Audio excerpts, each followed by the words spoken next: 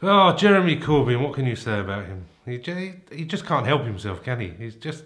He opens his mouth and everything that comes out is just lies. I wrote the foreword to a book about imperialism, which was written in 1902.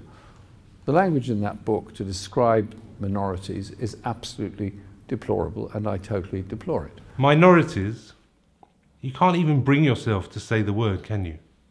We're called Jews. We've had that name for thousands of years. What my foreword was doing was analysing the process which led to the First World War, of the wars between empires in Europe. That's what the book was about.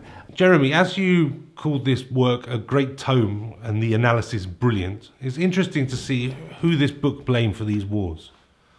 Well, if you turn to the chapter entitled The Economic Parasites of Imperialism, you don't need too much of imagination to figure out who it's talking about. It reads, "Does anyone seriously suppose that a great war could be undertaken by any European state, or a great state loan subscribed, if the House of Rothschilds and its connections set their face against it?"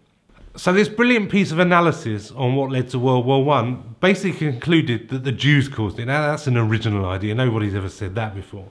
And this fits perfectly into Jeremy's conspiratorial worldview. Whether it's a mural he's defending which depicts Jewish bankers enslaving the world, or a foreword in a book that says Jewish bankers control Europe, Jeremy endorses it. Now, some claim that he doesn't see it. You know, we've heard it, he doesn't have an anti-Semitic bone in his body. But believe me, he not only sees it, he agrees with it. Thank you for watching.